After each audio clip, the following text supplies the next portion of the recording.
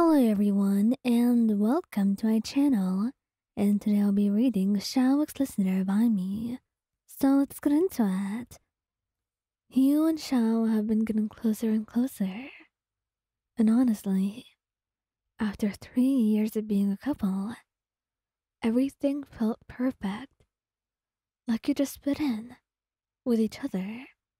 Like that's how the world was meant to be. The two of you in each other's arms. Feeling the love that was between you, that nobody else could interrupt or destroy. But sometimes life itself was not so kind, and Xiao knew that very well. He had experienced it firsthand, life, stealing people that he loved away from him. And one by one, until he was all alone, until he had you again. And that's why he's so intent on not losing you, on protecting you, because he knows how fragile the gift of life could be. He knows it doesn't really matter whether you're human or not. In a moment, life can disappear right before your eyes when you least expect it. And that's why he was careful, always careful, and trying to do his best to make sure you were always protected, to make sure you were always safe. And for the most part, it worked. And also, as for you, he just tried to get him to stress less, to be happier, to be more comfortable around you, without thinking and trying so hard to keep you safe when you didn't see any harm in the way. It all started with soft kisses when you started dating. And right now, Xiao doesn't blush when you kiss him anymore.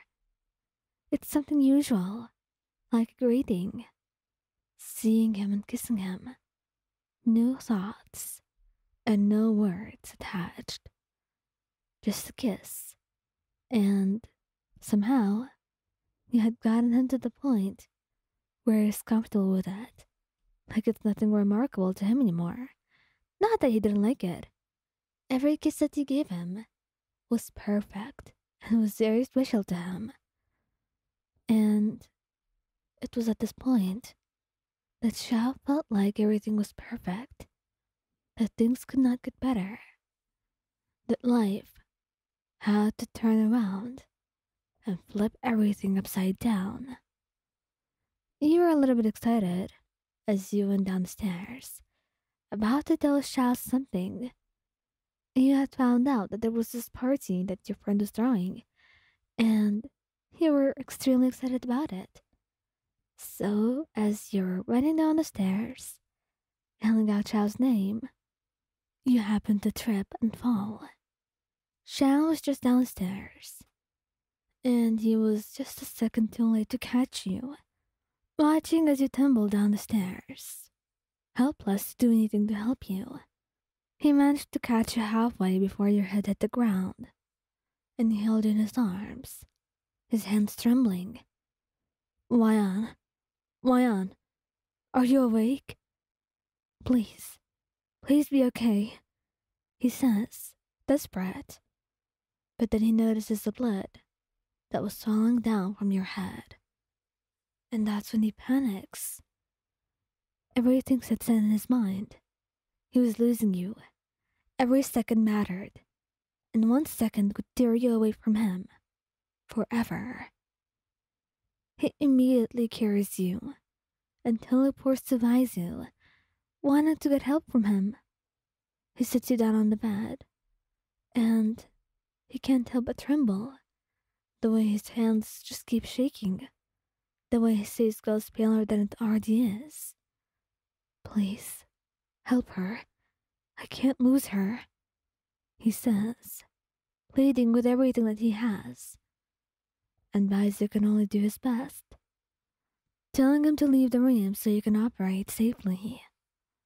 But things are a little bit more dangerous than that.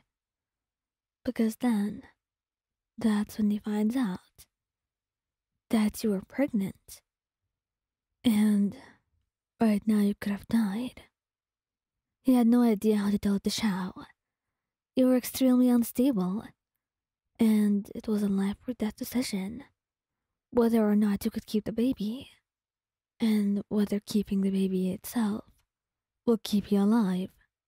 Xiao, we need to talk. What is it? Is she okay? Does she need anything? I can find her blood. If the blood loss is too much, then I can. No, it's not that. Then what is it, Baizu? Wan is pregnant. Xiao stands there in pure shock. He's just unable to process. I mean, what's he to do with that information? After having you fall down the stairs, unconscious and completely unstable. He was panicking a little bit, but Baizu held him by the shoulders, looking into his eyes. Look, Xiao, we don't have to make a decision right now. There's still a chance that it might be okay, but I had to tell you. She should be conscious soon, so you need to be able to talk to her. Calm down. We don't want her to panic. And Xiao just does that. It's hard, difficult, and almost virtually impossible, but he tries his absolute best, just for you. And he manages. He manages to actually calm down, to get his mind straight. And once you're awake, he's sitting by your side and holding your hand. Xiao, what happened? You fell down the stairs. He frowned a little bit, apologizing to him, but he shakes his head. Why did you know that you're pregnant? You look at him for a while, trying to register what he was saying, but then, with a look of shock and sadness, you shake your head. No, no, I didn't. Is the baby okay? You ask him, tears welling up in your eyes. Look, it's okay right now. But you're unstable. You could die. It's you or the baby until you stabilize. If you stabilize.